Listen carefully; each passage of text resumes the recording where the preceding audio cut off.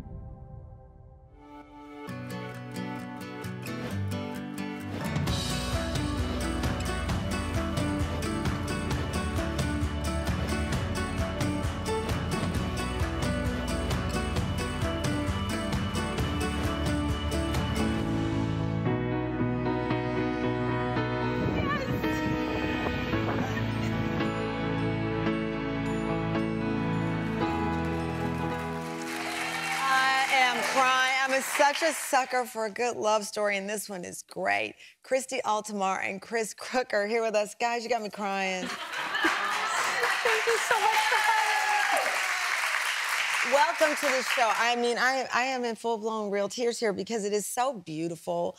You thought that you might never see him again. I mean, it had been 20 years. We had lost touch, as we do. We say we fell in love kind of, well, we had crushes on each other during the wonder years, right? Yeah. 11, 12, 13 years old. And then we just lost touch, and I was engaged to be married. I was previously married. And over the pandemic, you know, he had gotten a divorce, and I had, you know, broken up with my fiance, and we just sort of thought, well, maybe this is it for us, and we're just going to spend our time focusing on ourselves. Right. And then on a whim, I went to Christy's show, and it's so crazy because I had never done a solo Broadway cabaret before, but they always say, like, you should do the things that scare you the most. And I knew I was going to be terrified, but I went and I did it, and the first number I sang was For the First Time in Forever. Do you know that? It's from Frozen. Yes. And the second verse, she says, what if I meet the one? I suddenly see him standing there, blah, blah, blah. And it's all about her meeting the one, and then right after the show, there he was, and I just fell madly in love with him.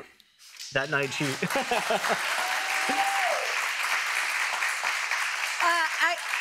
I can't breathe. I mean, this is like amazing. Chris, your family convinced you to go to the show, the one-woman show that Christy was doing. Yes, my mom had gotten tickets. She got 4 tickets. So my sister's friend Amy, and my mom, and there was a 4th ticket available. And I was like, I think I'm gonna go. I hadn't seen Christy perform in about 20 years. But his family... Since you were hanging out at Barnes & Noble's in the background. Pretty much, yeah. I did light booth stuff while she was in high school shows. So he lit me in my high school shows all those years. And we shared the stage at one point in 8th grade. You're finishing each other's sentences. This is like a musical being performed right here in front of me. So Broadway had gone dark, and that's why you were doing that show. So Chris, when you got the 4th ticket, did you think, all right, I'm gonna go back there and I'm gonna say hi, and if she feels this way about me, this is a sign, or did you have any agenda? I had no agenda going into it, actually. It was my mom elbowing me during the show going, she's not wearing a ring. And I'm like, maybe she's not wearing it because she's performing. Because everyone knew I was engaged. There was a big announcement because I was playing Anastasia on Broadway. Right. I had originated that role, so when it came out I was engaged, it was all over, like, all the Broadway media. So the word was out, you were taken. Everyone thought. But you weren't. No, she's not wearing a ring. So, okay, this is so good. All right, so your mom nudges you, and then when did you say, okay, I'm going for it? Our director of our middle school shows, Mr. Hallman, who gave me my first lead ever, ended up passing away. And the next day, the day after my show, we went to the funeral. And he found out that he had passed away at the show. Yes, I had no idea. And I was like, I will give Bill a good send-off. So I decided to go as well. And we reconnected at the funeral and talked a bit more. And at the funeral, literally, you know, when you pay your respects to the family, they were like, are you guys dating? So apparently we were giving off those vibes. We were giving off the energy. Like, there was this unspoken connection between the two of us. You can't stop looking at each other. And I can't stop looking at you. I feel like the creepy friend here. But listen, so the funeral, you know, you mourn together. And yes, then, of course. What was the moment where you said, I cannot go another minute of my life without her? Honestly, it was I think some of that energy from those times we had together that she had mentioned she still had her old AOL email address.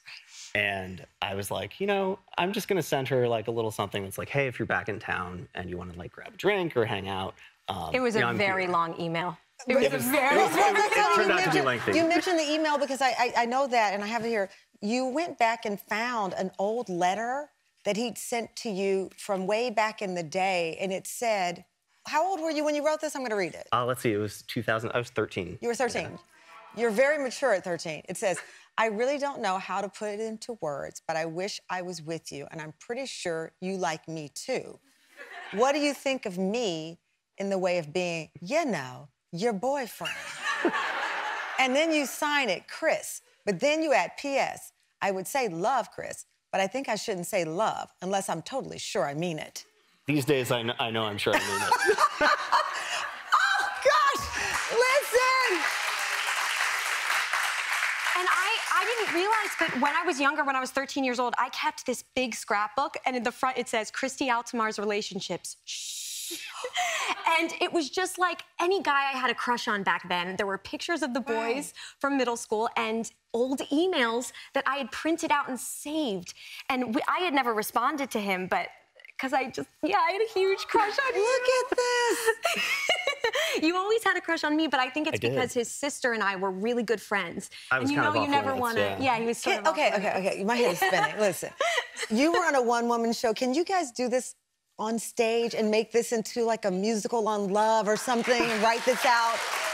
We would love to. Listen, it gets greater later, and it's never too late for love. Congratulations. Thank you so much. Oh, my gosh. Christy and Chris, you can read more about their story and others like it at people.com.